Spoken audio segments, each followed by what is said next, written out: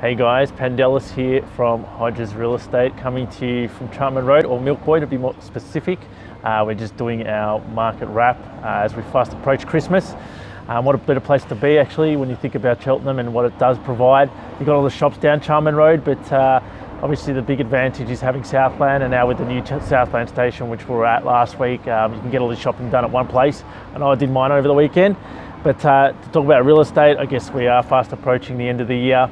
I've booked 4 to 5 auctions coming into that January-February period, guys. So I think that the market is going to kick off the same way it has ended, on a high. And we did have a big weekend for all the Cheltenham results for all agents. So I'll go through those now.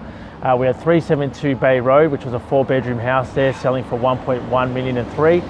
93 Benkel Avenue, 4-bedroom house, selling for 1,198,000.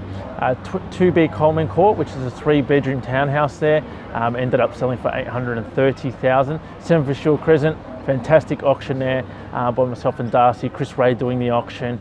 Had multiple bidders. I think we had 4 bidders at the end of that auction, and it ended up selling for 1,060,000. Great location there, just behind and next to Evergreen Circuit and the convent on Kavanagh Street.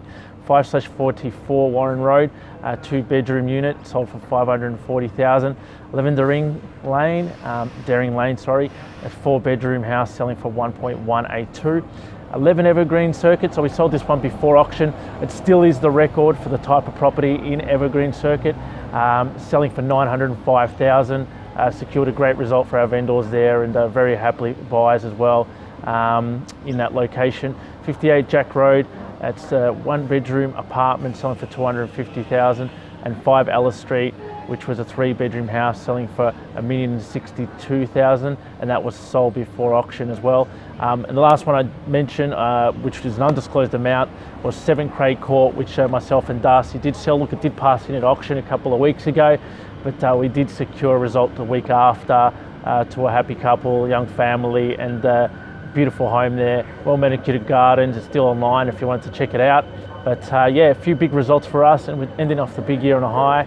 So we're very excited coming into 2018, guys. If you haven't had a chat with us, we definitely encourage you. There is a couple of weeks to put some timelines together, some marketing schedules. There will be buyers left over from these auctions, because we won't see any more stock coming on the market now, and you won't see much more coming from buyers as well. From that perspective, all the buyers are out there right now. I mean, a lot of people thinking about holidays and what they're doing over Christmas. So give myself a call on 0409 553 929, and I look forward to seeing you all next week.